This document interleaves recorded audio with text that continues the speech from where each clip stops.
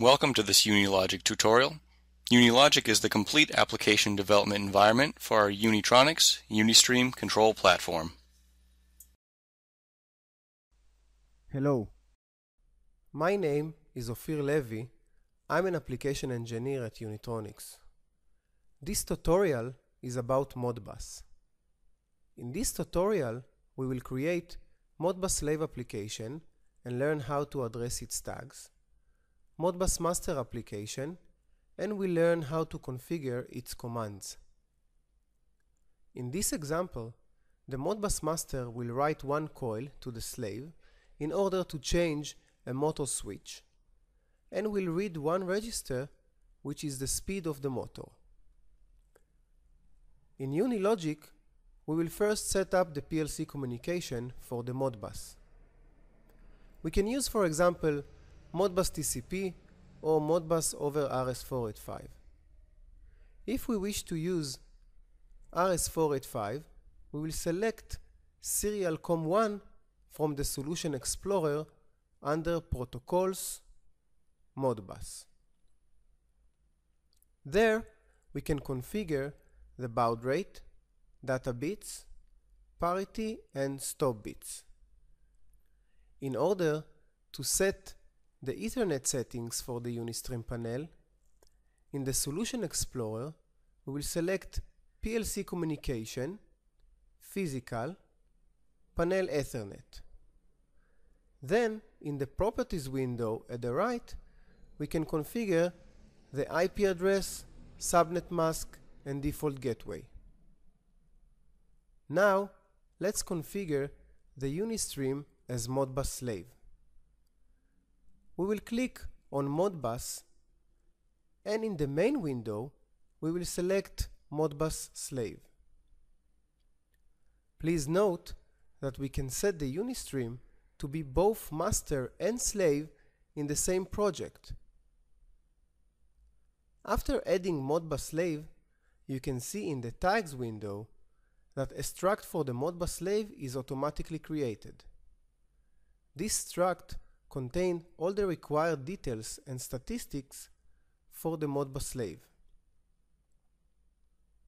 In the Properties window, we can determine the communication type, whether it will be Ethernet or serial. In this example, we will use Ethernet.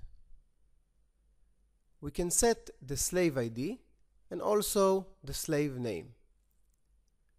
In the main window, we will configure the slave coils and registers addresses. Since the memory of the tags is dynamic, we will need to select the tags we wish that the Modbus master will have access to. I already configured few tags. For example, let's say I wish to set the motor switch tag to be accessible from the Modbus master. We will choose the Coils tab and click on Add New Operation. A new line has been added to the list. In Tag, we will select the motor switch. In Address, we will set the addressing of this tag. For example, I will set it to 40. Under Action, we can select whether this tag will be read-only or write. The Write option enables both read and write. Let's configure another tag. This time, we will configure a register. We will select the Registers tab and click on Add New Operation.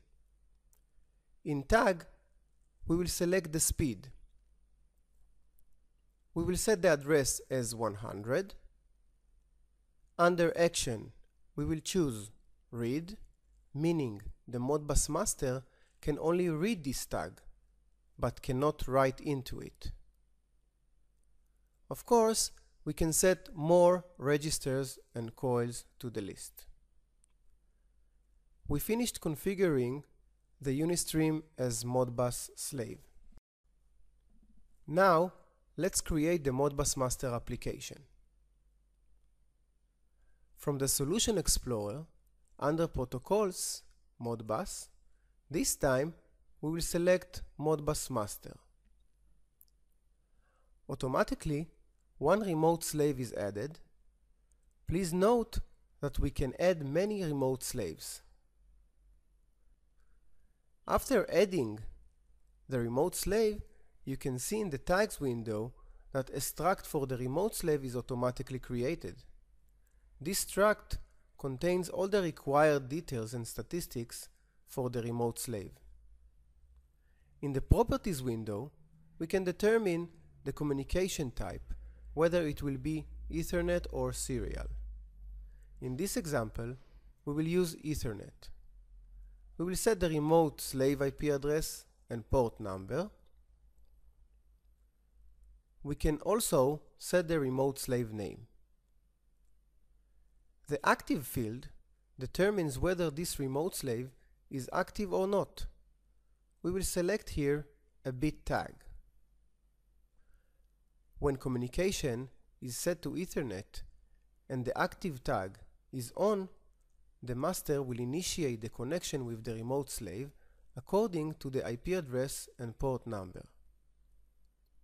In the main window, we will configure the Modbus commands for exchanging data with the slave. Under Coils tab, we will add new operation in order to change the state of the motor switch of the Modbus slave we created previously. Under Tag, we will choose the tag which holds the value we wish to write to the slave. I will select Motor Switch State. The address will be 40, since this is the address we set for the motor switch in the Modbus slave application. The action will be write, since we wish to write a value to the slave. We can select the type of the command. We will leave it as write multiple coils. In every period field, we can choose the interval for sending the command. The default is 100 milliseconds. In active field, we can also link a tag in order to enable or disable the command. Since the empty text is green, it is not a must to set this tag. If we will leave it as empty, then by default the command will be active. Now let's configure the register to read the speed. We will select the Registers tab. In Tag, we will choose the tag that the speed will be read into. The action will be read, since we wish to read a value from the slave. We can select the type of the command. We will leave it as read holding registers. We will set the address as 100. And active field will stay enabled. If we wish to read or write number of consecutive coils or registers, we need to set an array with the required length. For example, if we wish to read motor parameters in length of 5 registers, we need first to create an array with length of 5. Then, when we will select this array in the tag field, the command will automatically read or write in length of 5. We finished configuring the Modbus master application. You could see how easy it is to configure both master and slave applications using a simple list of addressing and commands. This concludes this tutorial about Modbus. You can find more information and example applications in our website. Thank you for viewing this tutorial, and we hope to see you again.